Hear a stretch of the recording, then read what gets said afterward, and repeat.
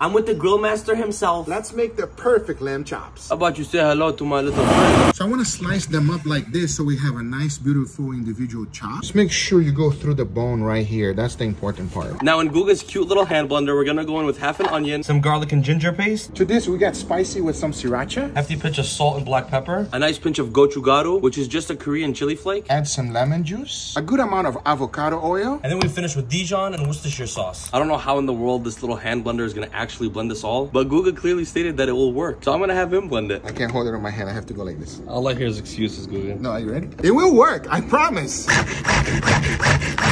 It's working. Of course it's working, my brother. I told you.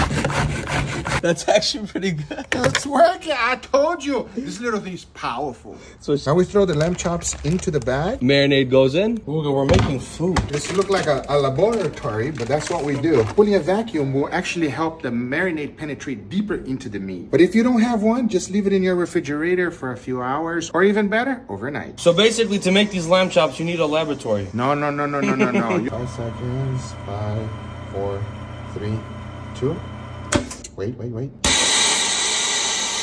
That's sick. So what the vacuum chamber does is it opens up the fibers of the meat and it allows the marinade to penetrate deeply inside there.